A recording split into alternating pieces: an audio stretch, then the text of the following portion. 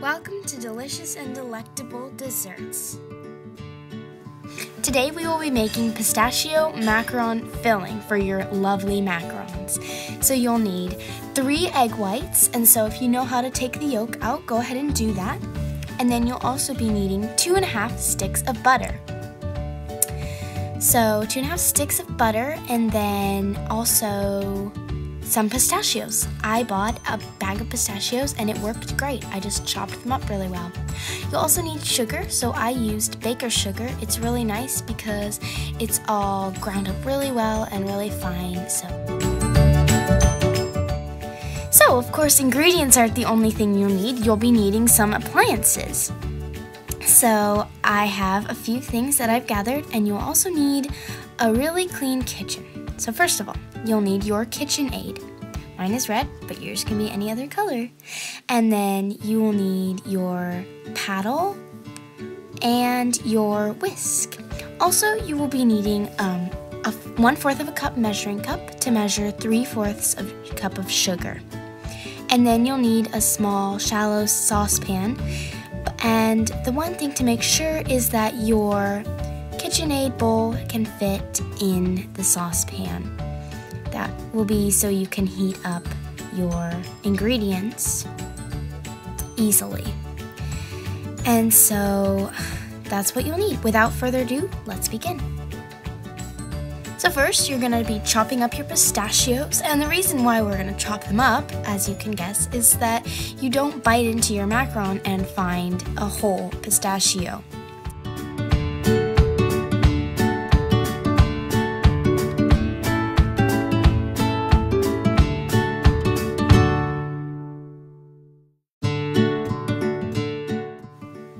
Then you're gonna measure all your pistachios into about 1/4 of a cup. You can put more or less depending on your taste or your customer's taste. So I'm just doing a little less than 1/4 of a cup. Then you're gonna set that aside and start on the actual filling. So when you have your saucepan of simmering water, you're going to put it on low heat, and you're going to put 3/4 a cup of sugar and your egg whites in and beat it up until the sugar all dissolves fully.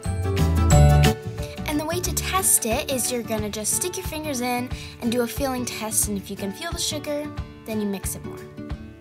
So as you can see, I am beating this mixture until it has stiff peaks.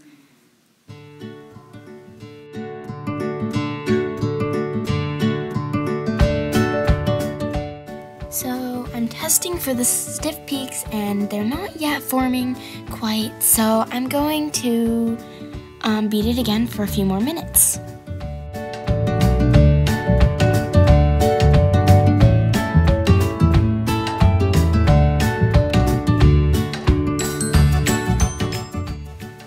So again, I will test for the stiff peaks, and this time it looks like they are forming. So that's as good as a stiff peak as we're gonna get today, but it could be a little stiffer.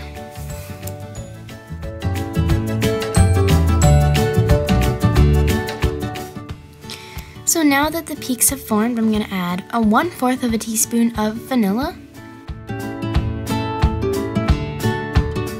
So now we have our Swiss meringue, and now we just need to add the butter and the pistachios.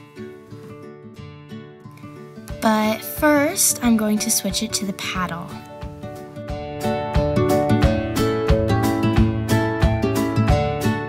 Gradually, you will want to add your butter a few tablespoons at a time.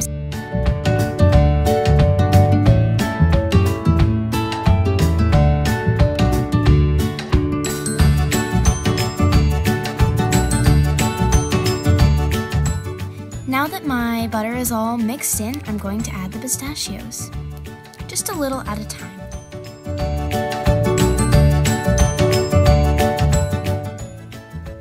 And in the end, it should look something like this. Thanks for watching, and please subscribe.